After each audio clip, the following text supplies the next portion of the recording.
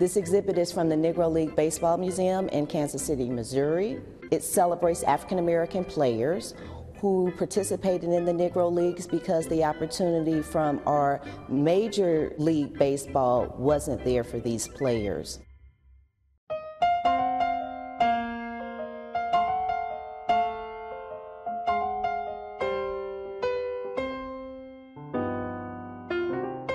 I'm a baseball fan. I grew up playing Little League Baseball in the city.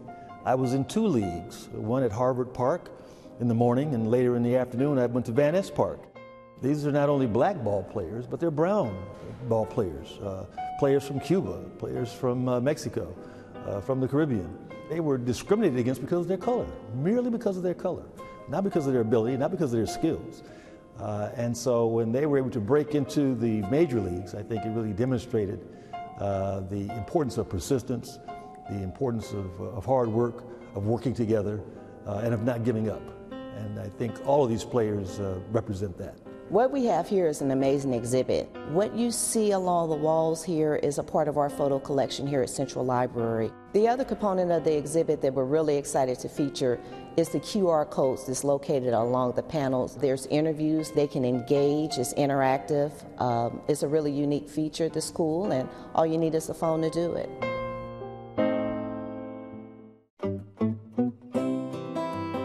It's a part of our history. It's American history. It was a dark time in history. However, these players in that organization shined a light where it wasn't shown. Our young people need to know about this history.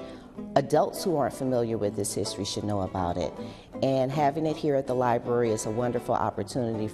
We hope that our young people will come out to not just see the exhibit, but come to the library. You know, this is an extraordinary resource in our community. I remember growing up in the Normandy, Vernon area. I went to Vermont Square. That was my library. I come from a historically black college, and our motto is, I'll find a way or make one.